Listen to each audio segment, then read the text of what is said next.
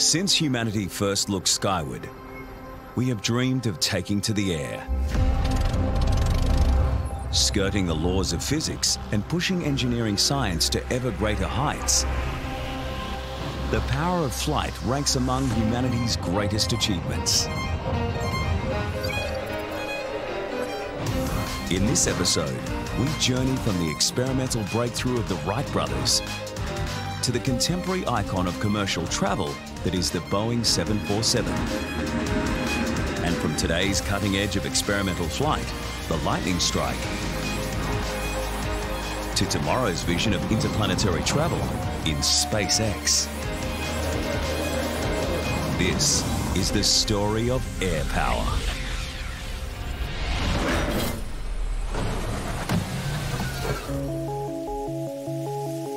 Invisible, but far from intangible, air is the name given to the Earth's atmosphere. Itself a source of power, both devastating and helpful. Air provides resistance to travel. Each time we take to the sky, we are working with air and against it.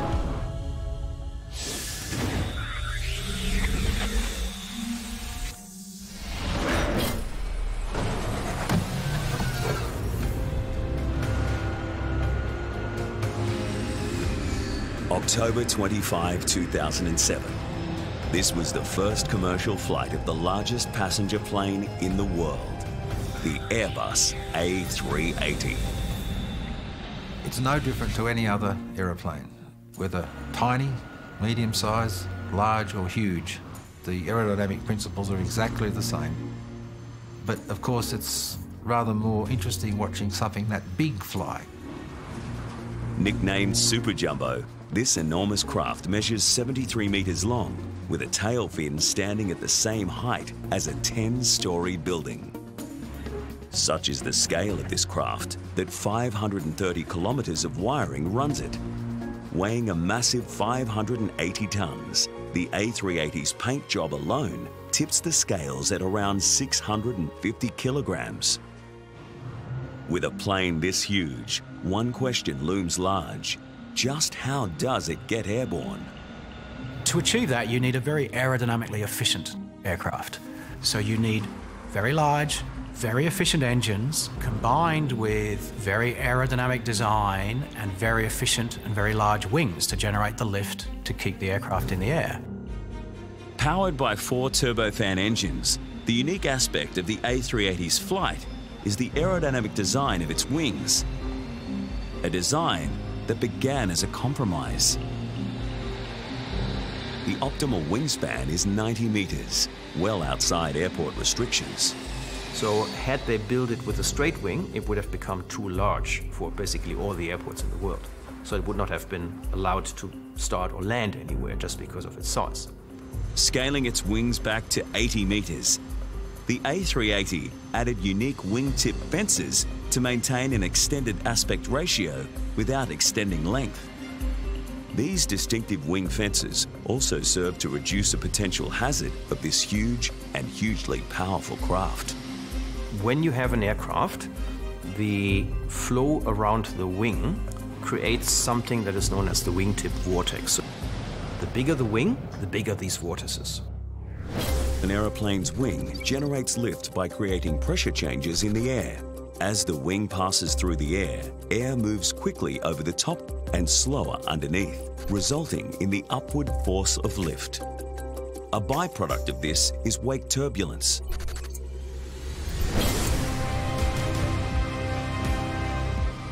With the high and low pressure air left swirling behind the wing to effectively form a horizontal tornado.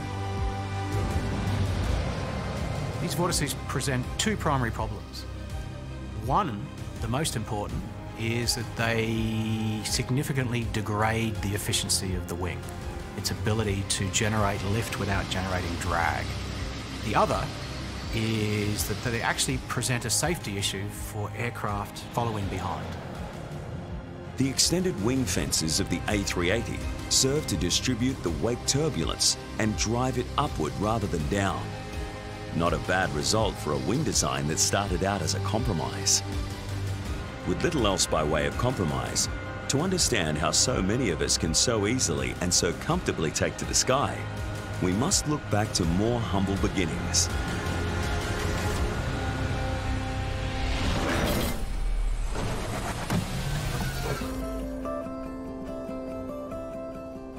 A little over 100 years ago, in this inauspicious North Carolina field, a truly auspicious event in aviation occurred. It was here, in December 1903, piloting a craft of wood, fabric and wire, that Orville and Wilbur Wright became aeronautical legends.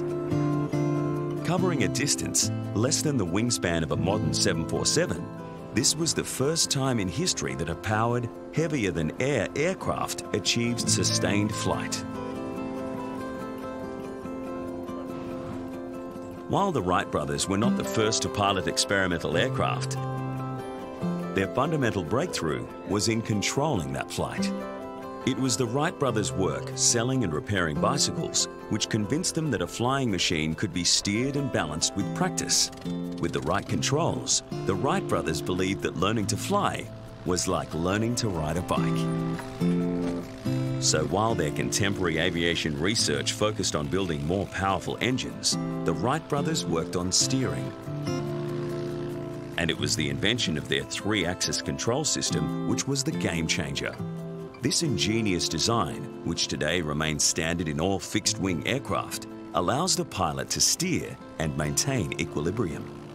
The fixed-wing design was very successful, and from that point onwards, fixed-wing aircraft became the dominant form of aviation.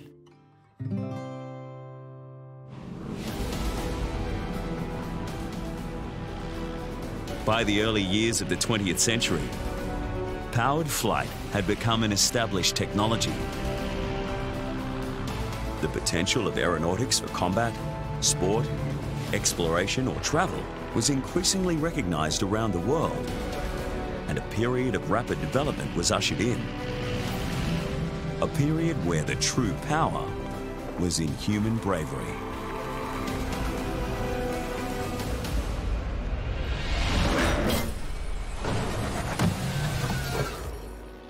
Perhaps no one better exemplifies the pioneering spirit of aviation's golden age than this man, Charles Lindbergh.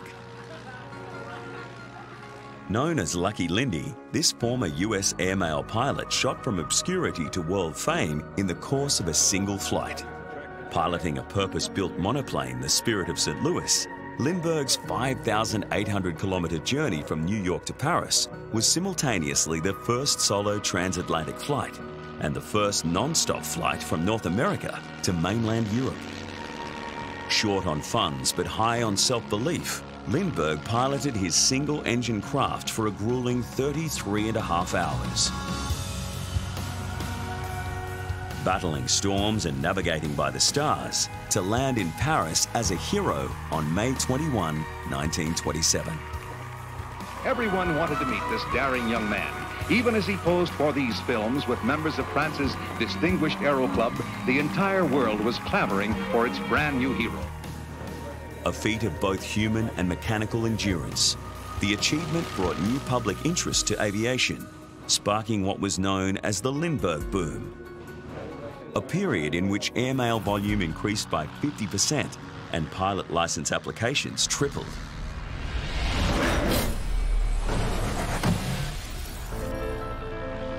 For all the bravery and sacrifice of aviation's golden age, the limits of the piston engines that powered these flights were well known.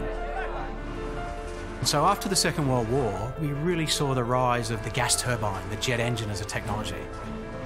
Invented years earlier by Frank Whittle for the Royal Air Force in 1921, the jet engine works by firing gas backward in order to thrust aircraft forward. A breakthrough almost as revolutionary as the Wright brothers' first flight. The attraction of the gas turbine is that you could get even more power out of a given size and a given weight. Breathing in air through a gas-fired turbine, the jet engine compresses this air through a series of high-speed rotor blades. Forced into a combustion chamber, the compressed air is then sprayed with fuel and ignited. With the expanded gases forced out through the propelling nozzle at the back, the aircraft is thrust forward at high speed. Though still in its infancy, by the end of the Second World War, the turbojet represented the next great leap in aviation.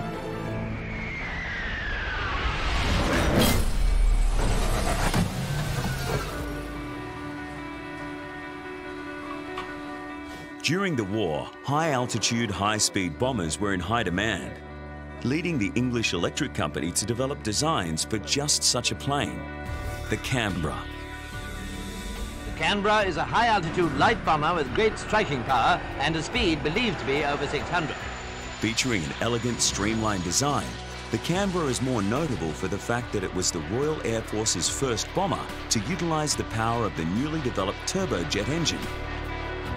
Coming into service after the war in 1951, the Canberra set a new world record as it flew from Northern Ireland to Canada, becoming the first jet aircraft to make a non-stop transatlantic flight. As for the trip, that smashed all records as we know. 4 hours, 40 minutes from Aldergrove to Gander, Newfoundland. Throughout the 50s, Canberras flew higher not only than other bombers, but than any other aircraft at the time, repeatedly setting world altitude records. The highest a Canberra flew was in its third record-breaking flight, reaching 21,430 metres in 1957. The power of the turbojet combined with its clean design made the Canberra a remarkably versatile aircraft, filling a variety of roles from tactical bombing to photo reconnaissance.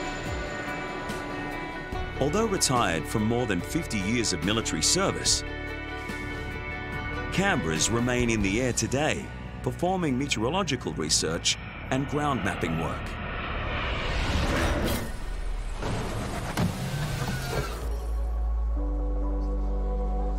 With peaceful skies, the established power of the turbojet and a surplus of heavy bomber airframes ready for conversion to passenger transport, the end of the Second World War also marked a turning point for civil aviation. Probably the most rapid period of development in aerospace, certainly in aviation, was that following the Second World War. One of the first to forge ahead in this new and exciting space was the Vickers Viscount. Employing the gas turbine engine to power propeller blades, the Viscount brought the turboprop aeroplane to the public. But it was the de Havilland Comet that truly burst onto the scene, claiming the glory of being the world's first jet airliner. Manufactured in the United Kingdom, the Comet featured a sleek modern design with 4 turbojet engines buried in the wings, large square windows and a pressured cabin, allowing for comfortable and efficient flying at high altitude. But these commercial pioneers were doomed by a fatal design flaw. If passengers are to breathe while flying at high altitude, a plane's cabin must be pressurized against the low air pressure outside. Increasing cabin pressure while ascending and decreasing it while descending places the structure of the plane under tremendous stress as it expands and contracts with each takeoff and landing. This is what led to the Comet's downfall.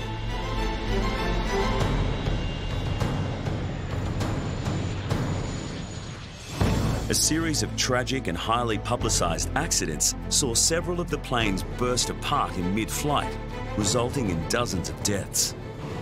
This is the tragic scene of the Comet disaster near Calcutta. Wreckage of the aircraft smashed almost beyond recognition. After extensive testing, a structural weakness was finally identified around the Comet's square window frames. Suffering metal fatigue after repeated pressurization cycles, the Comets effectively became ticking time bombs, unable to contain cabin pressure at altitude.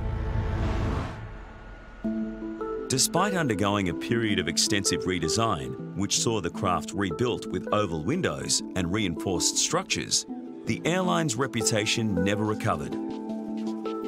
But the quest to conquer commercial airspace did not end, and heeding the lessons from the Comet's design failing, rival manufacturers developed new and improved airliners in quick succession.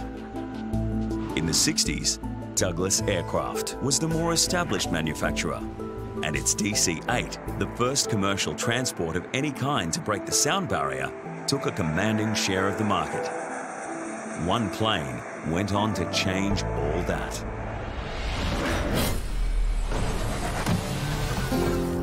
With its wide body and distinctively humped upper deck, this is one of the most recognizable planes in the air. It is the original jumbo jet, the Boeing 747. Well, that was a name that was conjured up by the popular press, not by Boeing. There's still people in Boeing who don't like it being called the jumbo jet. It rolls off the tongue, doesn't it? Jumbo equals big, jet, and it's stuck. Entering service in 1970, the 747 surpassed the DC-8 to take control of the commercial air market by offering vast improvements in performance and comfort. It revolutionised airline travel, there is no doubt about that. It was able to carry 2.5 times as many passengers as the Boeing 707 and the Douglas DC-8, which were the standard international airliners of the time, which meant that the seat mile costs were lower. The engine technology was moving from what we call low bypass turbofan technology to this brand new idea of high bypass turbofan technology, which is really the basis of all modern transport engines. With air entering the turbojet through a fan, the bypass ratio is the amount of air that bypasses around the engine versus the air directed to the engine's core for combustion. All air passing through the initial fan has increased velocity, allowing turbojets to take some thrust from the core and some from the fan. So while combat aircraft use a low bypass ratio, burning more fuel for maximum power, commercial jet engines make use of a high bypass ratio for increased fuel efficiency. Air travel was still the domain of the richer part of society. But as aircraft size grew, what that meant was that you could bring the cost for the individual traveller down. There's millions of people who could not previously afford to fly internationally suddenly could. And that was the revolutionary part of the 747. It brought in the current era of mass air travel.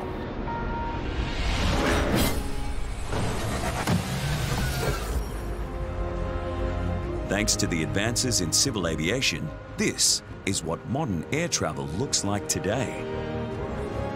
Often taken for granted, it is the ground-level infrastructure that has enabled the omnipresent reach of air travel. But for all the advances in air power, the forces of nature can still bring us back to Earth. Volcanic eruptions are some of the most awesome natural forces on the planet.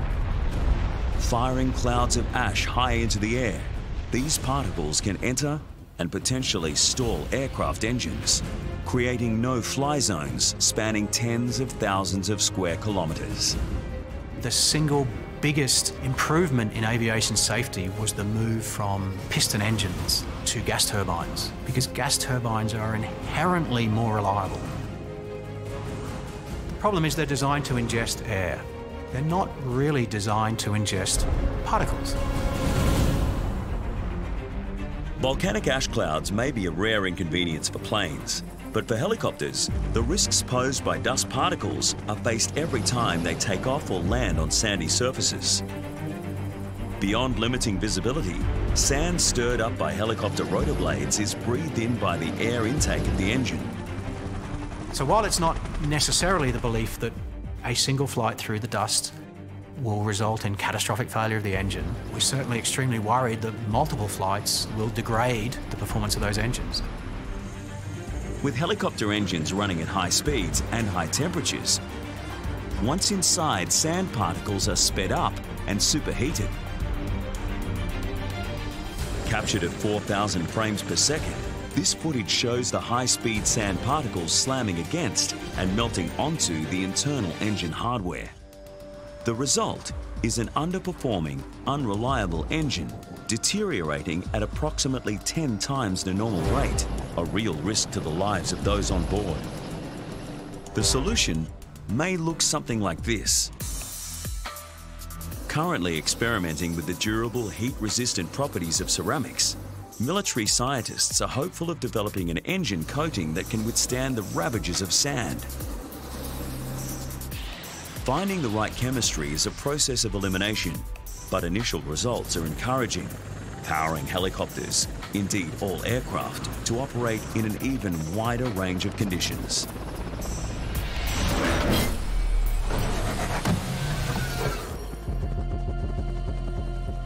Of course, it wasn't so long ago that the challenge was operating a helicopter under any kind of conditions at all. Unveiled in Nazi Germany in 1936, this is the craft that proved the viability of the helicopter, the Focke-Wulf FW-61. While not the first to achieve rotary flight, the FW-61 easily outperformed contemporary rivals to establish itself as the first truly practical helicopter, providing the basic design that future helicopters went on to develop. Bearing the name of its principal designer, Professor Heinrich Focke, the Focke-Wulf took the fuselage of a light aircraft and replaced the wings with steel outriggers in order to mount three-bladed rotors on either side. These large rotors spun in opposite directions, providing stability. And while the forward propellers on the engine gave the FW-61 the look of an autogyro, their shortened blades did not provide power for forward flight, instead cooling the 160 horsepower engine. And this is where Focke's chief innovation lies. Taking the gas turbine engine that revolutionized aeroplanes, Focke converted it so that instead of producing jet thrust, the engine powered a spinning shaft which in turn spun the rotors. This is turbo-shaft propulsion, and it is the system still used by the majority of helicopters today. So impressed was the Nazi government with the FW-61 that it became part of their propaganda campaign during the war.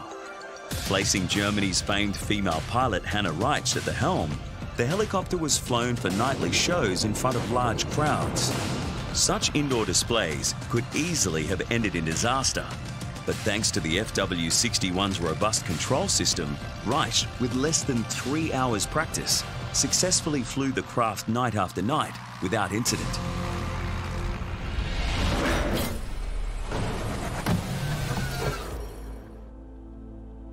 Following the war, the most significant advances in helicopter technology took place not in Europe, but in the United States. And there is one man who deservedly takes much of the credit for this: Igor Sikorsky. Born in Russia, Sikorsky was already an established aircraft engineer and pilot when he migrated to the US in 1919. Founding the Sikorsky Aircraft Corporation, he established himself in America as a leading innovator in aviation.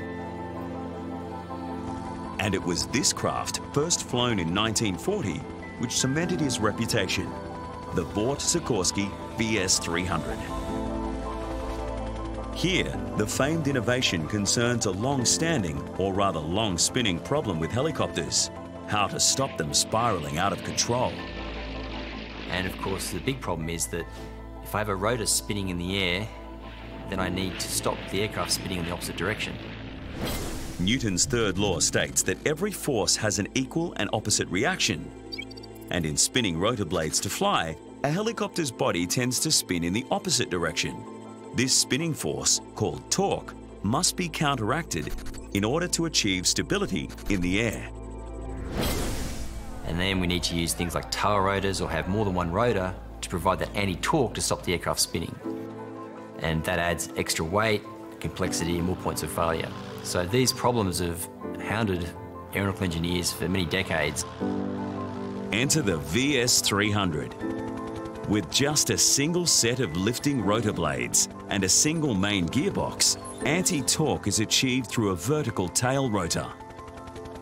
Power is traded off here, with the tail rotor counteracting the main lifting rotors in the name of stability. But the simplicity of its design made the VS-300 worth the compromise. And it's hard to argue with success, with the tail rotor blade configuration pioneered by the VS-300 still seen on most helicopters today.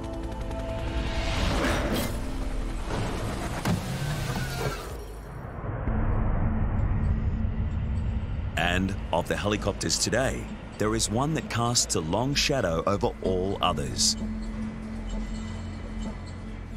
The Boeing AH-64 Apache. Heavily armed and heavily armoured, the Apache has been compared to a flying tank. Equipped with radar jammer, bulletproof glass, sophisticated sensor equipment, laser-guided targeting, chain guns, and the aptly named Hellfire missiles, the Apache is tricky to detect, difficult to damage, and near impossible to hide from. And to its targets, utterly devastating.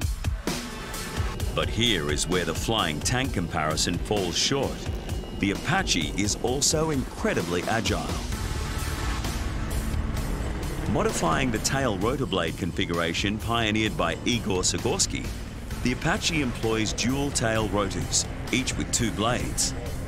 More than providing anti-torque force, this setup in combination with a digital stabilization system is optimized to provide remarkable maneuverability, a handy trick when evading enemy fire. A deadly combination of strength, firepower, and agility, the Apache has ruled the skies since it began service in the 1980s, with over 1 million combat flight hours to prove it.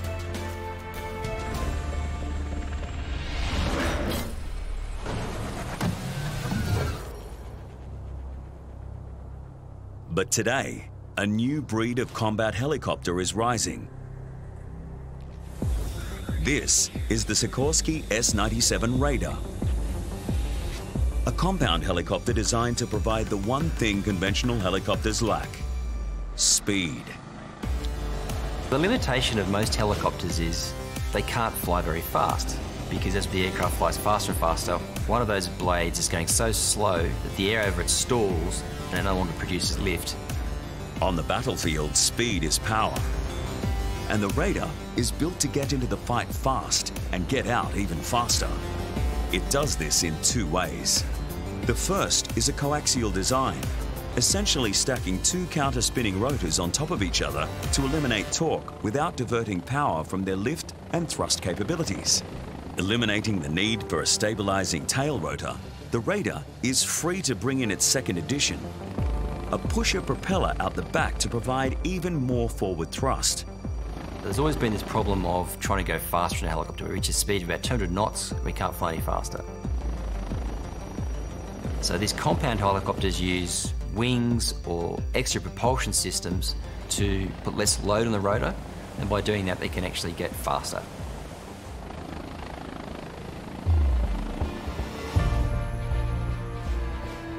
The Raider offers more than pure speed. It aims to revolutionize all aspects of helicopter performance with increased range, altitude, and payload performance. From assault missions to search and rescue, the Raider is customizable to suit a variety of roles as the next generation of military helicopter.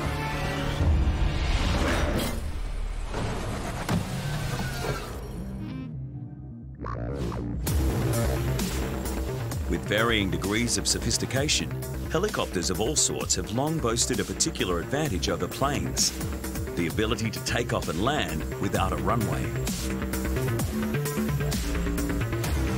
This inevitably raised the question, could a plane do the same thing?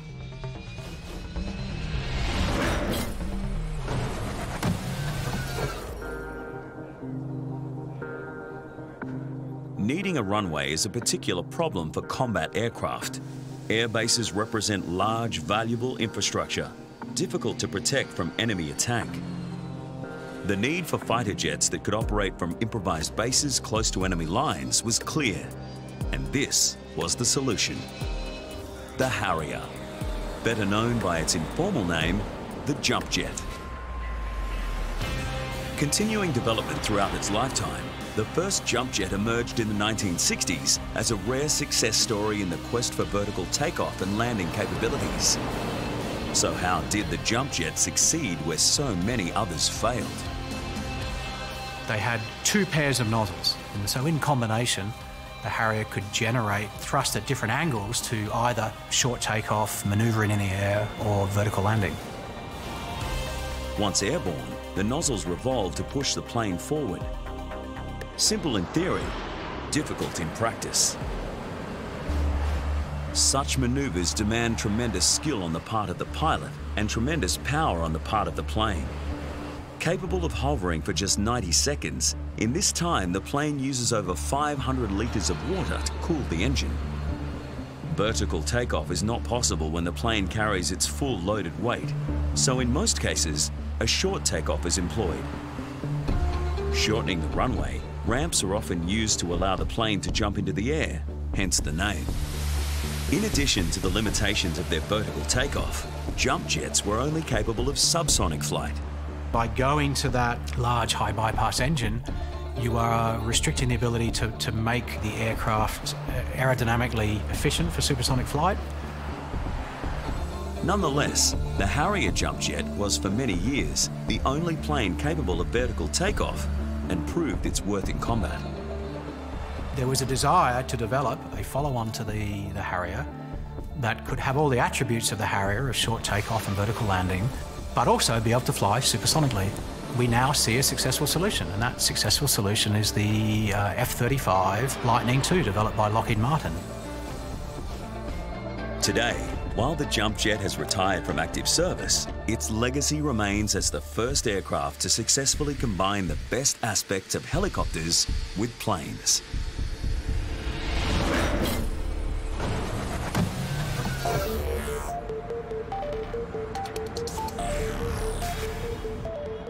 At DARPA, the Defense Advanced Research Projects Agency, the search continues for the ultimate aircraft that can do it all. And DARPA is not afraid to think outside the box. This unconventional creation may represent the future of vertical lifting technology. Named LightningStrike, the unmanned craft has entered into experimental testing.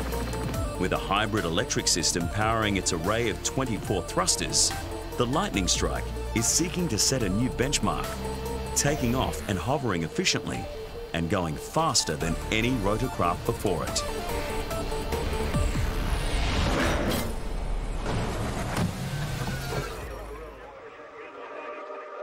The power of flight takes many forms, and in the 1960s, an ancient technology was reinvented, taking us to new speeds and new heights. It was this technology, 700 years after it was first discovered, that ultimately launched us into the space age. The rocket. Dating back to at least 13th century China, rockets operate on the simple principle of action and reaction. With the majority of their weight consisting of fuel, rockets burn this fuel in order to expel high-speed exhaust, thrusting them in the opposite direction. Simple, but effective. Long used in fireworks and artillery, it was the introduction of liquid fuel instead of gunpowder that brought rocketry into aviation. Compared with air-breathing engines, rockets offer a lightweight source of tremendous power. And it was rocket power that took us faster and further than ever before.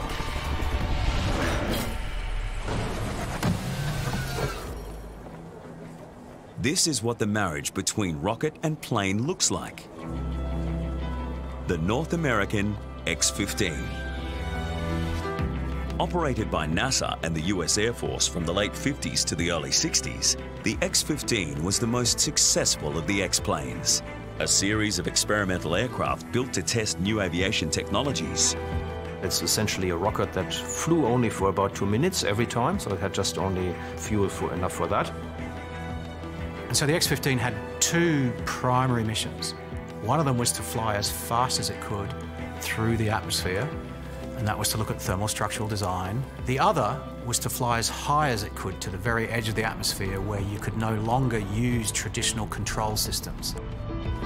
Almost half a century since it was last in the air, the X-15 remains the fastest manned plane ever flown.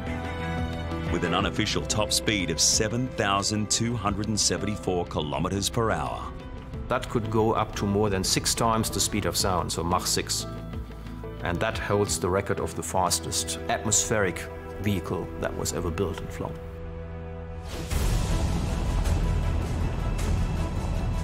Just how did the X-15 power such astonishing speeds? With this, the XLR-99 rocket engine. This was the world's first large rocket engine capable of increasing and decreasing its power, as well as stalling and restarting. The XLR-99 also provided a frightening amount of power, burning a propellant mixture of oxygen and ammonia to produce a staggering 250 kilotons of force. It was really a multi-stage system because it was not able by itself to take off from a runway. Instead, it was hung under the wing of a B-52 bomber, and so that B-52 bomber became the first stage. And so that carried it to altitude, and that meant that it already had a head start when it was launched. And then once clear of the B-52, it would light its rocket engines. So it had onboard fuel that it would burn for a very short period, but that was enough to accelerate it all the way up to Mach 6.7. So that's almost 7 times the speed of sound, which is 3 or 4 times faster than a fighter jet, a supersonic fighter jet. The test flights of the X-15 made history, not only setting a speed record that remains unbroken today, but an altitude record that went unrivaled for 40 years. Of course, the goal of these flights was about more than setting records. It was about research.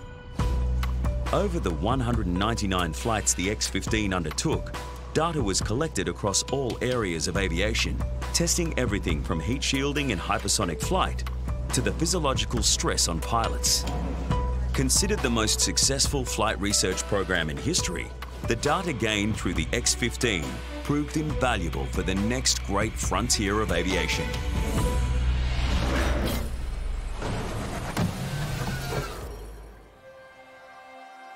The quest to fly beyond the atmosphere of the Earth into outer space is a dream as old as humanity. This dream came to a head in the space race of the 1960s. It was actually the Cold War and the effort to beat the Soviet Union into space and the government funding and the defense backing that really resulted in all the achievements in space. The Soviets took the lead early, launching the world's first satellite in 1957, and 4 years later, successfully placing cosmonaut Yuri Gagarin into orbit, making him the first man in outer space. But the ultimate objective remained, as outlined by President Kennedy. I believe that this nation should commit itself to achieving the goal, before this decade is out, of landing a man on the moon and returning him safely to the Earth. This ambitious goal was tasked to NASA's Apollo program, which began in 1961. And 8 years later, on Apollo's 11th mission, it was 2 men, Neil Armstrong and Buzz Aldrin, who achieved that goal. And what powered the Apollo 11 on its voyage to the moon? Rockets. Really big ones. The Saturn V was the rocket that shot the Apollo 11 into history. Almost 40 years later, it remains the tallest, heaviest, and most powerful rocket ever built. Operating on a 3-stage system, the first and most dangerous stage was simply getting this giant into the air. Packed with 770,000 litres of kerosene and over 1 million litres of liquid oxygen for combustion, the first stage rocket ignites and, with thrust confirmed, is released from the launch tower. Liftoff. We have a liftoff. 32 minutes past the hour. Liftoff on Apollo 11. Burning for 2.5 minutes and carrying the vessel to an altitude of over 60 kilometres, the first stage shuts down and separates, falling back to Earth, where it will be burnt up by the atmosphere. Switching to a mixture of liquid hydrogen and oxygen, the second stage rocket propels the spacecraft into the Earth's orbit before being jettisoned. Expelling exhaust to transfer momentum, once in the vacuum of space, rockets are able to work at maximum efficiency, and it is from here that the Saturn V's remaining rocket engine propels the craft towards the moon, with the lunar module making history by touching down on the surface of the moon.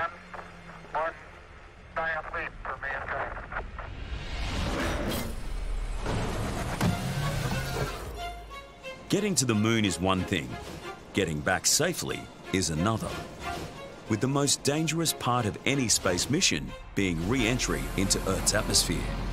Anything that comes from outer space typically travels with tremendous speeds, speeds of several kilometers per second. Traveling through the vacuum of space, there is nothing to slow movement down. But when fast-moving objects, like meteors or Apollo command modules, encounter an atmosphere, the atmospheric gases in front of them are compressed extremely rapidly, causing them to heat up. They have a several kilometers per second speed by the time they get into the atmosphere. If they were to crash with that speed onto the surface, that would be a major explosion and certainly very unpleasant for all involved. The Apollo command module has a blunt body design, intended to create high drag and push against as much air as possible. You have to slow down, and the best way to do this is to convert the kinetic energy, the speed, into heat. And you do this by generating a massive shockwave, because that's exactly what a shockwave does. A shockwave slows the flow down and converts the kinetic energy into temperature.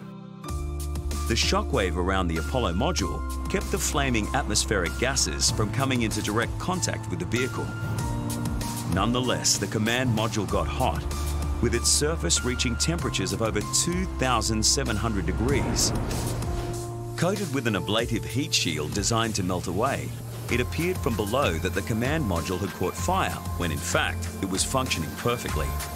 With the shield eroding away from the vehicle, it diverted heat, keeping the history-making occupants safe for their eventual splashdown into the Pacific Ocean.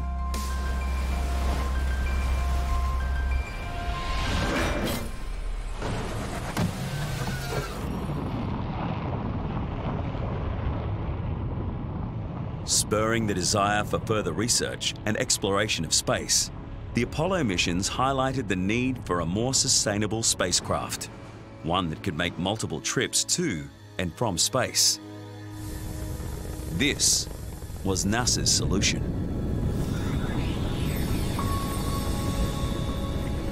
The Space Shuttle system, an amazing vehicle, probably one of the most amazing machines ever built, one of the most complex machines ever built. One of its prime aims was to bring the cost of space access down. These were the vehicles that helped build the International Space Station and conduct cutting-edge space research. They remain the only manned space vehicles to have made multiple flights into orbit. But the Space Shuttle partially achieved reusability. So the orbiter is the only part that goes into orbit and then comes back. There were also some more traditional, large, solid-fueled booster rockets strapped to the side of the stack. Once they had expended all of their solid fuel, they would be released from the stack as it continued towards orbit, and they would fall back towards the Atlantic Ocean. The shuttle continued towards orbit, still attached to its external tank, and so when that tank was empty, when it had expended that fuel, that tank would be released and that would fall back through the atmosphere. And so it would actually burn up during its descent. And so that was not recovered. Once in orbit, the shuttles provided the crew with everything they needed to live and work in space. And as with the Apollo program, returning to Earth was the most dangerous part of the mission. The crews that flew the space shuttle were coming through the atmosphere at about 23 to 24 times the speed of sound during their initial re-entry. They were entering 7 to 8 kilometers per second. And so we would probably say that to date, that's the fastest manned winged aircraft. The angle of re-entry is crucial, with the slightest error causing the craft to break up or skip off the Earth's atmosphere like a stone over a pond. After gaining re-entry, the challenges continue. Now without power, the shuttle must rely on pure aerodynamics to land. Generating lift with its small, swept-back wings, the shuttle slows its descent in a series of S-shaped banking turns before gliding onto the runway for touchdown.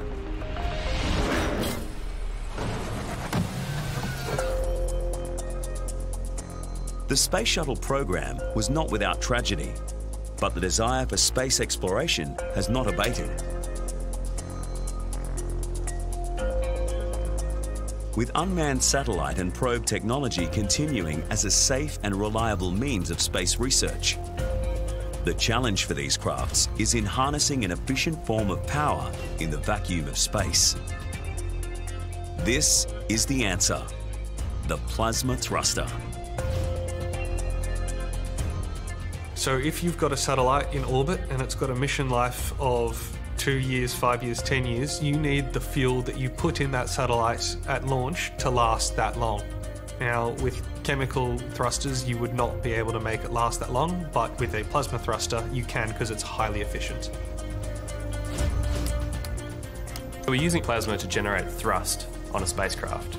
And we do that by converting electrical energy, which you can store very efficiently on a spacecraft, into kinetic energy.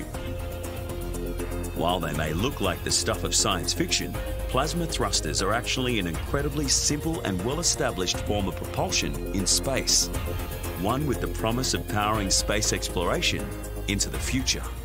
Once you're in space and there's no friction and there's no gravity to counteract your movement, you can use these plasma thrusters, which are incredibly efficient, to go to Mars, go outside of the solar system, anything you want to do.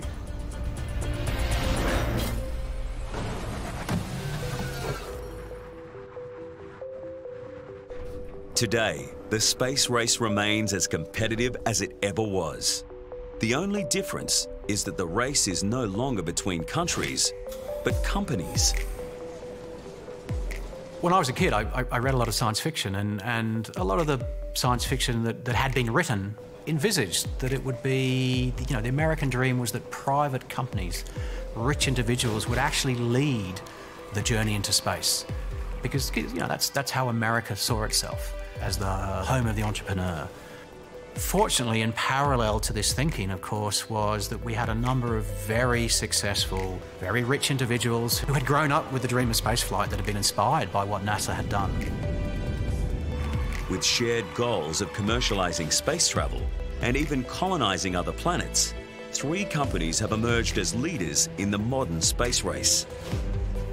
Under founder Richard Branson, Virgin Galactic is seeking to become the space line for Earth. Blue Origin, set up by Amazon founder Jeff Bezos, has even loftier ambitions, with Bezos describing his ultimate goal as having millions of people living and working in space.